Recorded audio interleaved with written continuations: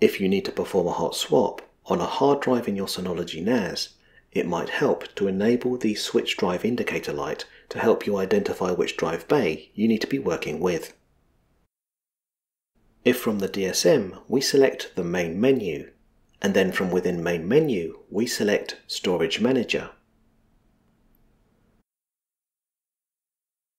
When Storage Manager loads, if we locate and highlight HDD SSD from the sidebar, we are presented with the hard drives installed in our NAS.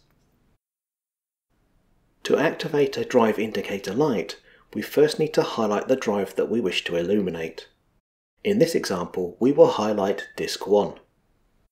Next, if we select Action, we're presented with a drop-down menu. From within the drop-down menu, we now need to select Switch Drive Indicator Status. We're now presented with a single option called Time.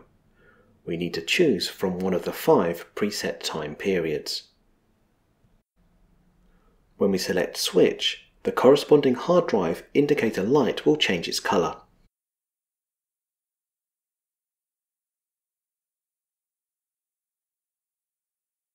While the drive indicator light will return to green after its predefined period of time, if we wish to manually reset the drive indicator light, we simply need to select Restore. When we select Close, we're returned to Storage Manager.